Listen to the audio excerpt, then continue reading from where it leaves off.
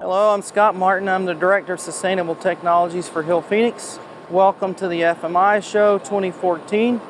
2 years ago, in 2012, we introduced the Advancer product line CO2 booster technology for supermarket applications. This is the next generation of CO2 equipment. It's called the Value Pack. It's in a smaller package using K65 copper, which is easier to manufacture. In our facility, we can braze it. We don't have to weld the steel pipe. So this is a lower cost alternative to conventional booster system technology.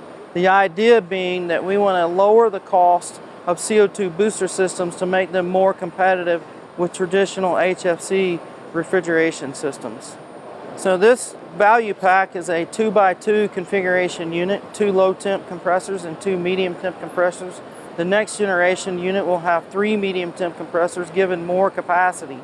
It's applicable for a small supermarket or a large convenience store that wants to use natural refrigerants.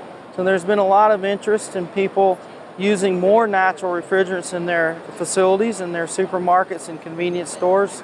A lot of positive feedback about lowering the overall install price, the total cost of ownership of CO2 versus DX technologies.